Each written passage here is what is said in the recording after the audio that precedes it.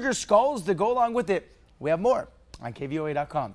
Finally, these kids at Elvira Elementary could be future journalists one day, and I had the pleasure of speaking at Career Day with students from Miss Fermawi's 4th grade class and Miss Handorf's 4th grade kiddos as well. These future leaders definitely knew their Arizona Wildcat sports. I'm a former student at Elvira Elementary, so great to be back in my old neighborhood. Of course, the kids at Elvira and I definitely agreed pretty handily that the Arizona Wildcat football team should win against Oregon State on Saturday. Hey, we're far from over with After the Break. More sports, including a breakdown between two of Tucson's unbeaten high school football teams about to go toe-to-toe. Tucson High heads to South Point, and we'll check in with Ari Alexander live. More sports, more energy, more Friday football, and with the ferocious fan fever after the break.